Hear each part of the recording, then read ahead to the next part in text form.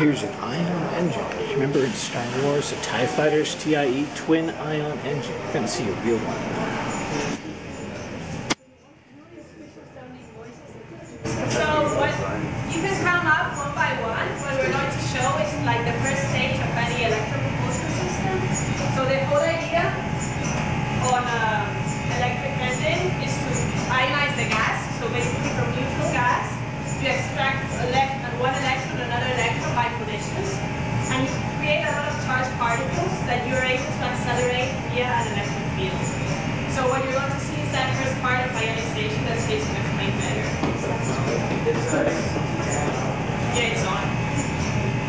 So I've got a rough schematic of our cluster that's in the chamber that you'll see over here on the board. If you guys want to move around, I can try and explain it to you a bit better.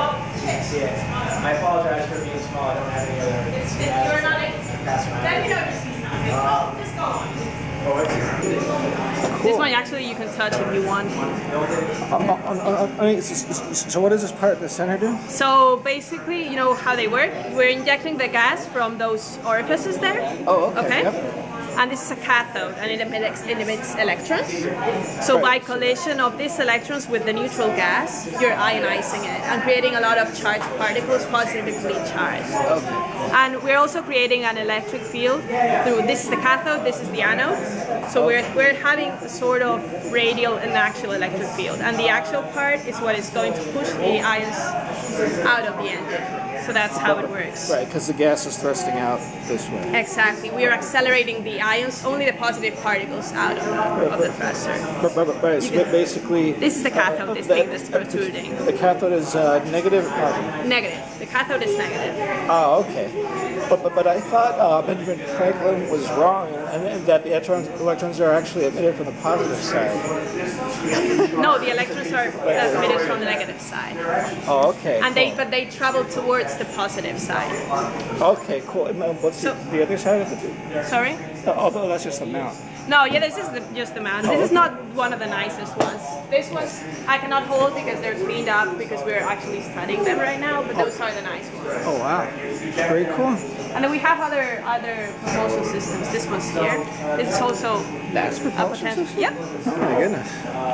So here we have a blow-up picture of it. Oh, okay.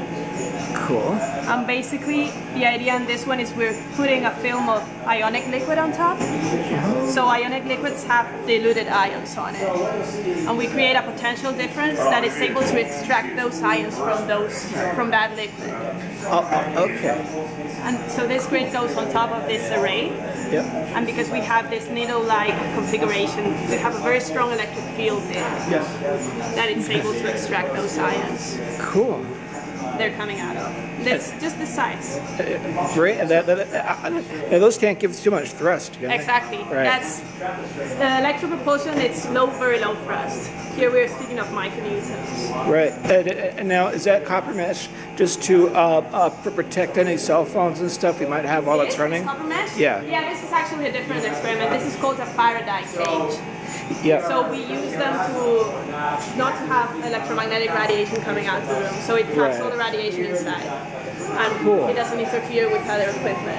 Cool. If that would work with things like, say, a Tesla coil or other places where high voltages and high frequencies are involved? Yeah, here we're creating a specific discharge, which is very, very rapid. It's nanosecond duration. Wow. Okay. We're trying to study the basic ionized gas physics on this type of discharges. But because we have this very rapid pulse, it creates a lot of electromagnetic interference that actually even interfere with the oscilloscope or with the computer, so that's why we have that cage. Yeah, so in these it's the copper red's like the copper right away. But then won't work well for a screen at home with a screen door, but it won't find yeah, it's no copper mesh, it's nothing special. So actually, the experiment, this one is the one we're displaying on the screen here. So this is here. You can see here, usually that actually looks like and we're repeating it as no, that's We're ionized with gas. That was the first stage of